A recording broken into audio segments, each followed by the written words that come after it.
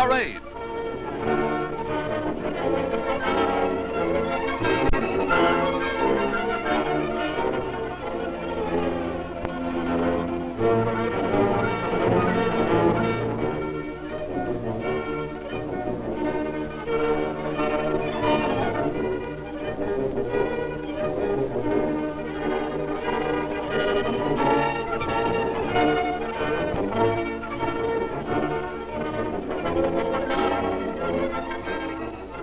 China's famed inland capital city, Nanking, presents a terrible picture of fear, confusion, and devastation as thousands of natives and foreigners flee from the terrors of war.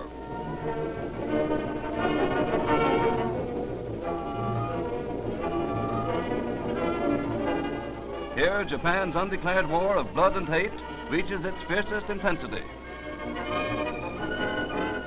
Here, thousands of innocent non-combatants, men, women, and children, were wounded, maimed, and killed by the torrential downpour of the invading army's rain of fire and steel.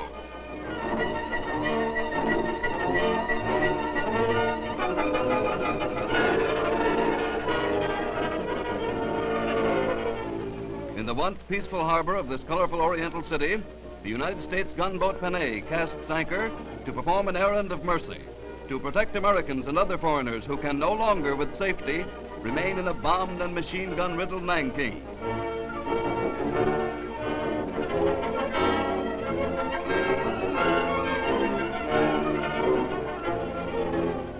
Lieutenant Commander James J. Hughes, anxious for the safety of his people and all others ashore, rushes his tenders to the mainland to carry out the rescue work assigned him in the Yangtze Patrol. His anxiety is caused by an artillery shell which burst not 400 yards away from the Panay.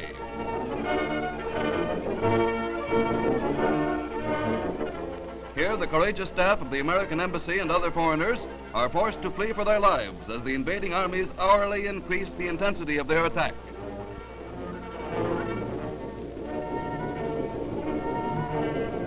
The commander of the USS Panay offers a welcome haven to citizens of the United States, Great Britain, and Italy who can no longer withstand the horror and the suffering of a war in which they are not concerned.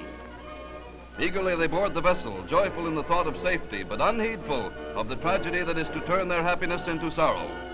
The gallant little American naval ship Panay is intent only upon protecting lives.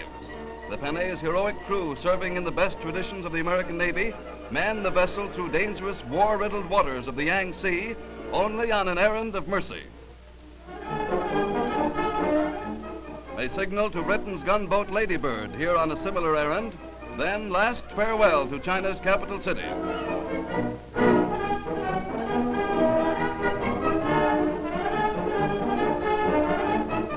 With American Commander Hughes at the helm, and with a pre-arranged convoy of merchant vessels and other naval craft, the Panay cautiously proceeds for 5 miles along the Yangtze River.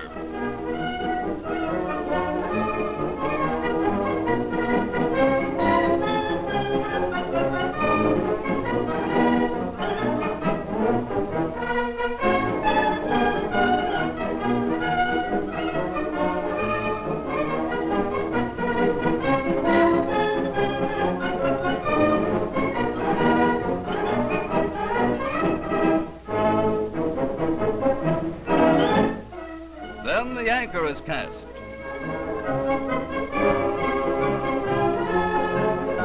And suddenly,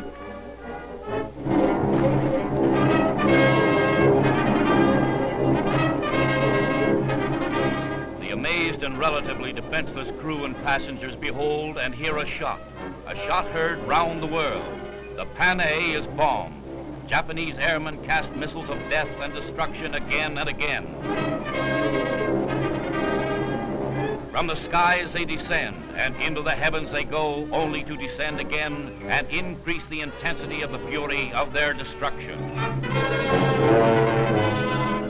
Helpless people, unprepared, unwarned, flee the mercy ship. A few take refuge from Japan's guns in lifeboats. Others swim to the desolate shores of the Yangtze. The shot heard round the world, unannounced, carries its fatal message of death. The deed swiftly executed with equal swiftness brings its terrible toll. Japanese planes go into power dives. Bombs strike, leaving devastation and wreckage. The planes attacked in relays of 2 and 3 each. To add to the din of the bursting bombs, the riddle of machine guns rends the air as a Japanese launch helps the survivors' lifeboats.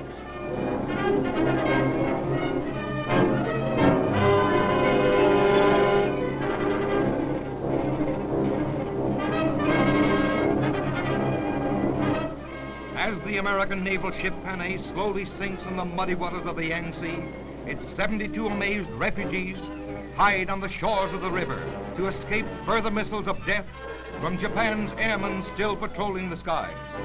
Wounded attend wounded. Heroes in agony become greater heroes to those who are beyond help.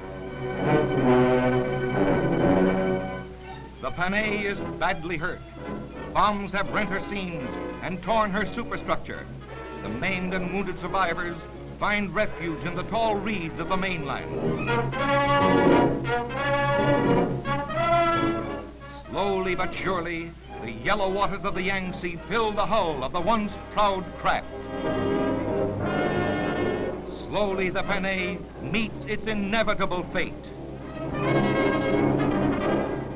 The United States gunboat lists heavily and sinks with colors flying.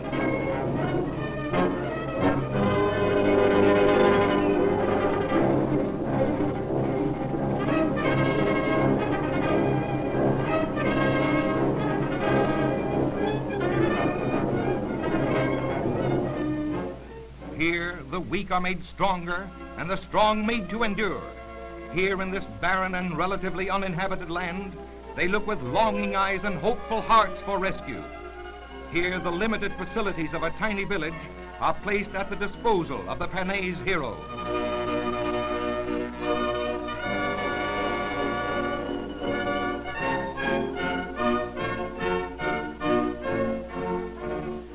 Chinese doctors administer first aid, eager to relieve pain and suffering.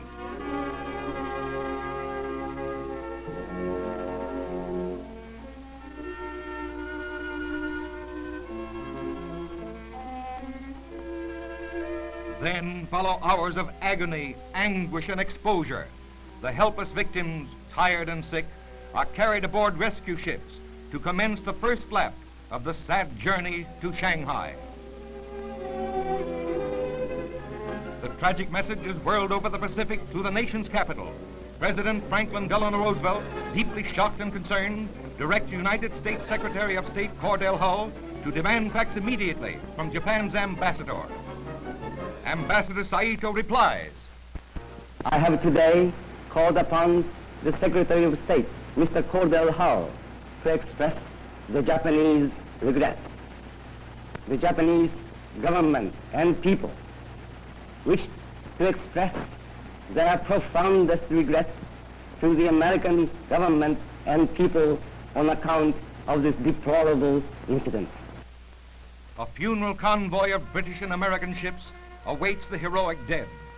Scars torn by bursting shells tell the story of the force of Japanese fire.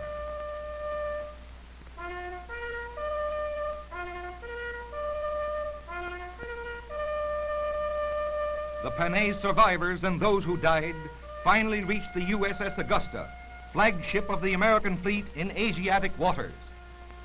All peace-loving people throughout the world are hopeful that never again will an incident similar to the bombing of the Panay occur in Asiatic waters or any other place.